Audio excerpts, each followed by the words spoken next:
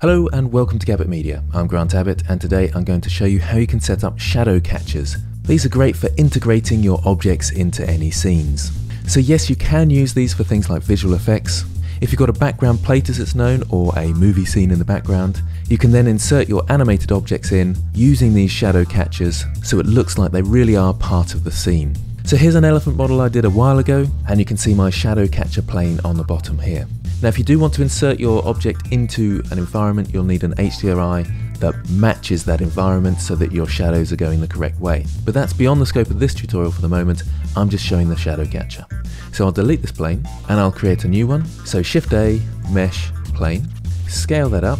So here you can see the shadows are affecting this plane and we need to get rid of the actual object itself, and we also need to get rid of the reflections affecting our elephant. In order to do that, you must be in cycles. So over to the render properties, make sure you're in cycles here, and then with the object selected in object properties, scroll down to visibility. And in that disclosure box, we've got shadow catcher. When I tick that, it successfully removed the background but left the shadow, but it has still got this reflection, so watch out for that. Make sure you turn off the glossy and the diffuse, then your elephant won't be affected by the colors of this plane.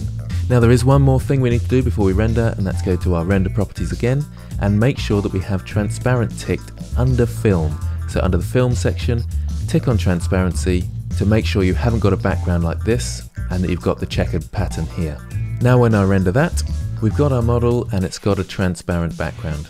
Now if for some reason you haven't got the checkered background, I'll just go back into Blender, and under the output properties here we have got a PNG format and it has to be set to RGBA. A is the alpha channel and that's the transparency.